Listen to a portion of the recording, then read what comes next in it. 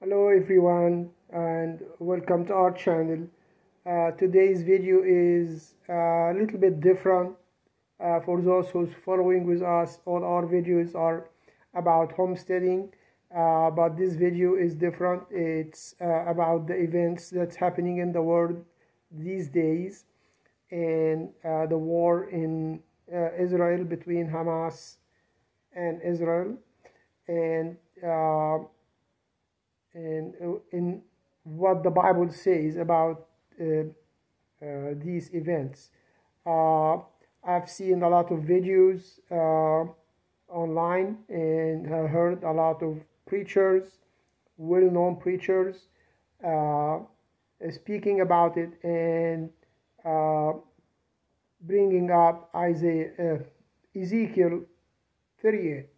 And most of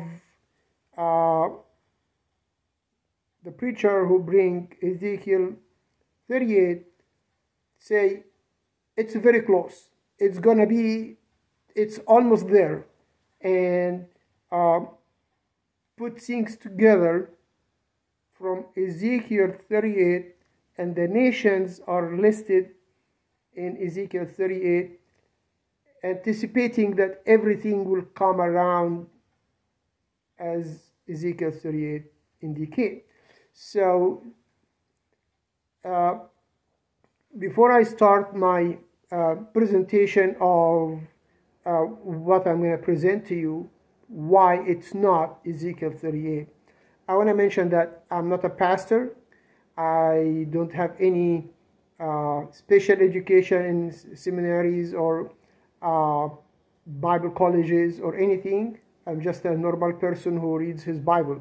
So with that, let me tell you why I personally don't believe Ezekiel 38 is what we're going to experience in the coming days, months, and years of this war. Because this war is not going to end until the Antichrist come up with the peace treaty between the Arabs and the Jews. So I'm going to read Ezekiel 38, parts of it, and we'll go over why it's not what we're experiencing these days. So Ezekiel 38 talks about the main character is Gog or Gog, depending on how you want to pronounce it. Gog and Magog, or Gog and Magog. Gog is a title for a leader of a Magog, and it lists different nations. So I'm going to read verse 2. Son of man, set your face against Gog of the land of Magog, the prince of Rosh, Meshach and Tubal, and prophesy against them. So this is a prophecy about the future. And then it goes about that Gog will decide to gather many different nations and go to war against Israel. So now at least the nations, it's Meshach and Tubal are the only two nations that we can figure out where are they, and they are actually current modern day are around the Black Sea and the other sea to the east of it, which northeast of Turkey, north of Iran. So that's these two countries. Now also in verse 5 it says Persia, which is modern day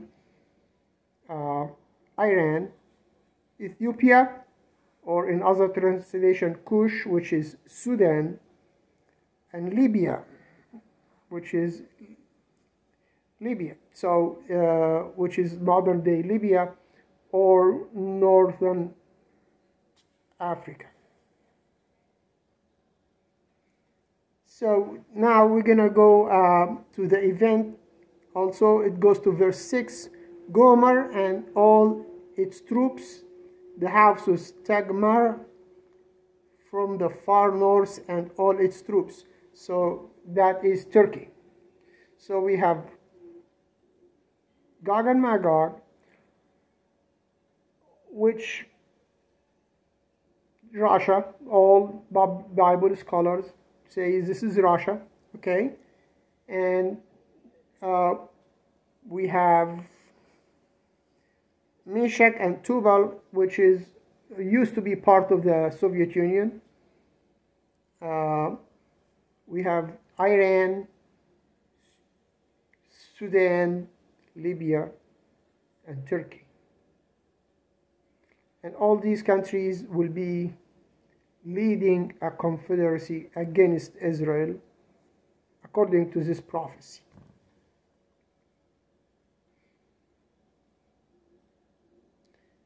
I'm not going to read the whole chapter for the sake of time. It's in the Bible. Go and read it. But the prophecy talks about Gog, the prince of Magog, decide he wants to go and plunder and take booty and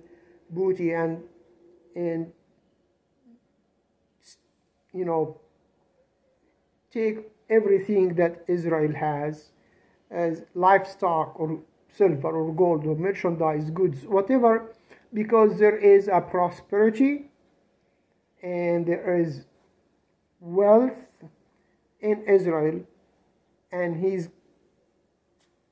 wants to take that, so he gathered all these armies. Now, going down in reading here, I'm going to read verse 13.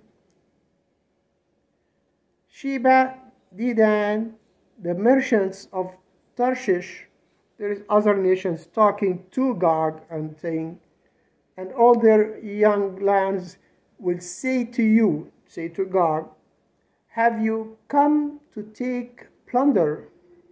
Have you gathered your army to take booty, to carry away silver and gold, to take away livestock and goods, to take great plunder? So that is the purpose of the conquest.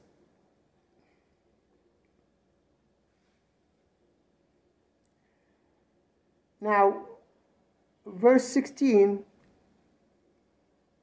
you will come up against my people. So that's God speaking by the prophet Ezekiel. You will come up against my people Israel like a cloud to cover the land. It will be in the latter days that I will bring you against my land, so that the nations may know me, God, when I am hallowed in you. So I want to go back to verse 11, and this verse is very important to identify the time when this prophecy will be fulfilled. You will say, I will go up against a land of an unwalled villages. Unwalled villages. I will go to a peaceful people who dwell safely, all of them dwelling without walls and having neither bars or nor gates. So this is a description of Israel with full prosperity. The land is obviously the land of milk and honey, and as God promised them. They are in full prosperity, peace, no need to lock the door, no walls, no gates, everybody living in peaceful environment. Obviously, that is not what Israel is experiencing today. Since 1948, when they became a nation, which is another prophecy fulfillment. 1948 is a fulfillment of Amos 9, the last half of the chapter. It is that is a fulfillment. 1948 is a fulfillment of Amos 9. Now this is way after that. So since 1948, Israel has never been in a peaceful environment. All the nations around them gathered to they have wars in 1948, 56, 67, 73, and in the 80s it was suicide bombers everywhere. And we have Hamas and Hezbollah firing rockets most of the time. The Iron Dome is almost on operation 24/7. We cannot say at any point of time that Israel, now they are probably in prosperity, but they are not in peace. So now I'm going to read to you another passage in the Bible about Gog and Magog. The whole event of Ezekiel 38 and 39 is summarized in 4 verses in Revelation 20. And before I go and read Revelation 20, let me give you an example about what I want to mention. We have 4 Gospels: Matthew, Mark, Luke, and John. We know that in the 4 Gospels, John the Baptist was mentioned. And in all 4 Gospels, the disciple John was mentioned. Not one time any of these 2 mentioned. It's questionable who it was. If it was John the Baptist, it's clear it's John the Baptist.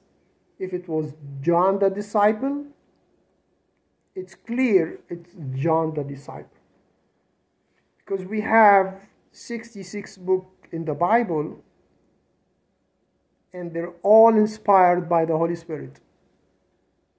So it's all from one source, the Holy Spirit. So in the whole Bible, from Genesis to Revelation, Gog and Magog are listed in the genealogies of Noah, which listed in Genesis chapter 10, and it's repeated in 1 Chronicles chapter 2. So this is just names of descendants of Noah. And they moved to different places and they established communities. That has nothing to do with what we're studying today. But Gog and Magog, after this, two genealogies, which are the same genealogy but listed twice, it's listed in the whole Bible. It's only in Revelation 20 and Ezekiel 38. So I'm going to read Revelation 20 and see if it is the same event. Does it match what it is in Ezekiel 38? So Revelation 20 starts from verse 7. Give you a background. In Revelation, we have the letters for the churches, and then we have the rapture and the 7-year tribulation until chapter 19. In chapter 19, Jesus comes and the battle of Armageddon, and then Jesus reigned for 1,000 years, and we reign with him for 1,000 years on earth. And then chapter 20, verse 7. Now, when the 1,000 years have expired, Satan will be released from his prison and will go out to deceive the nations which are in the four corners of the earth, Gog and Magog, to gather them together to battle, whose number is as the sand of the sea. They went up on the breadth of the earth and surrendered the camp of the saints and the beloved city. And fire came down from God out of heaven and devoured them. The devil who deceived them was cast into the lake of fire and brimstone, where the beast and the false prophet are, and they will be tormented day and night forever and ever. So this is a very quick summary of a battle. That's Gog and Magog is listed here.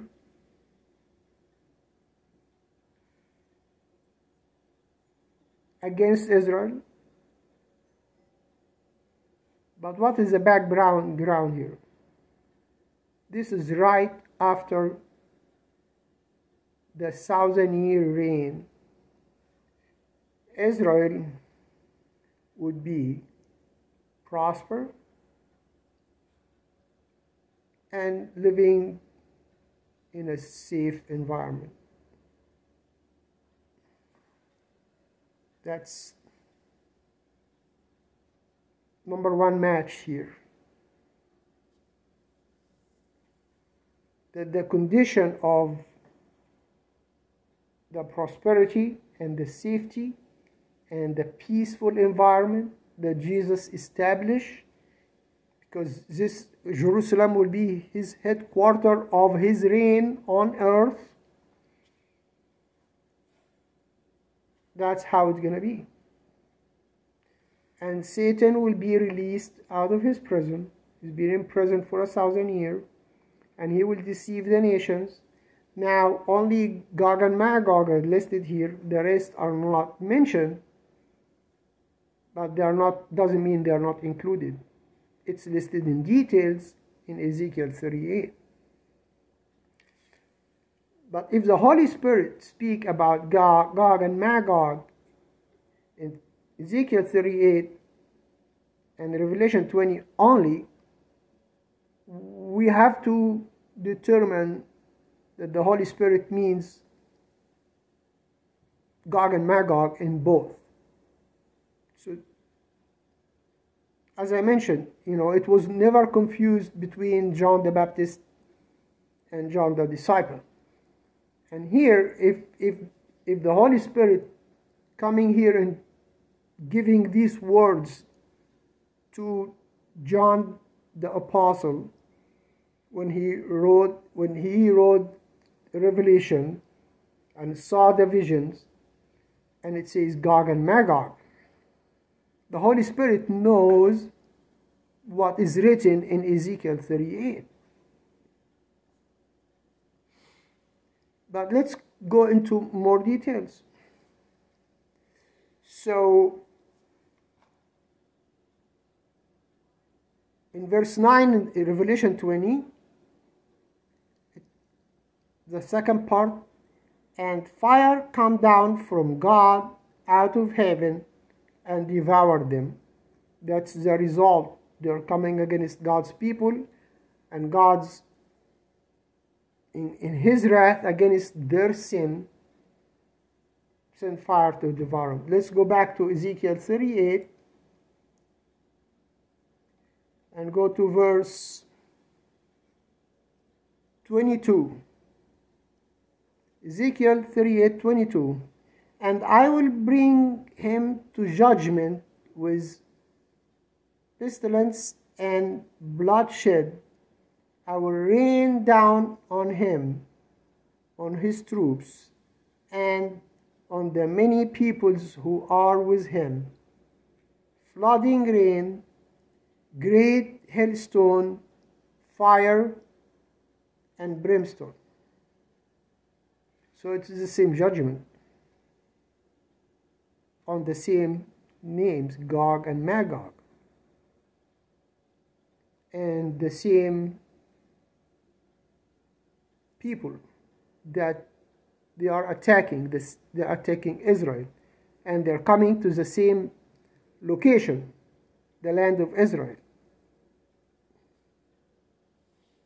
and they are coming to plunder, to take booty.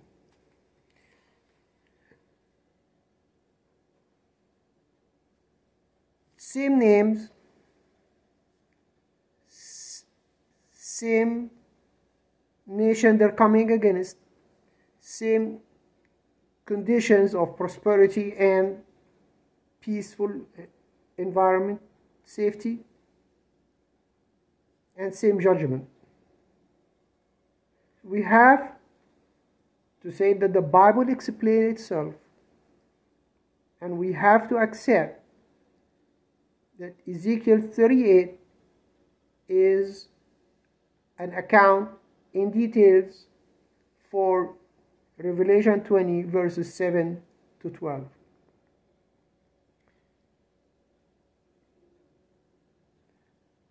I'm not saying that these events is not going to happen in our lifetime, because some prophecies has dual fulfillment, meaning a prophecy and it will come to fulfillment in one time, and it can happen, come to another fulfillment in another time. That's a possibility. But nothing happening today that matches Ezekiel 38. What it matches it is exactly at least 1,007 years from now. If we are raptured today, there will be a 7-year tribulation, and then the battle of Armageddon, and then 1,000 year of reign of Christ, and then Revelation 20 verse 7 comes. And that's my interpretation, and I was compelled to make that video because many pastors, well-known pastors I learned from, I admire, and I take their opinion for my own guidance. But they are coming to say that we're seeing Ezekiel 38 coming to happen very close, and it might happen in our lifetime.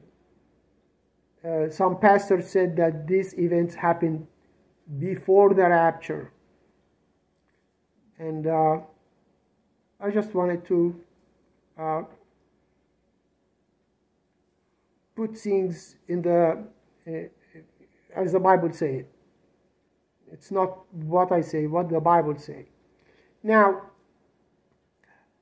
how is that important to us as Christians? The importance is, I want you to imagine if all these events happen and we don't have Revelation, the book of Revelation. I want you to imagine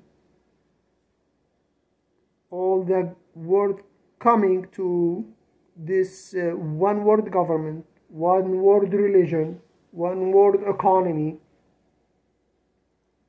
and we don't have the book of Revelation. We would be freaking out. We would be losing our faith. God wants us to know these things. And God wants us to know it in the right perspective as He intended it. Hope you learn. If you think I'm wrong, please put it in the comment and let me know. And I will encourage you to dig deeper in your Bible and be aware of what's happening and be aware of your personal status with the Lord, that you know when the rapture occurs, you will be there. Thank you, and God bless you.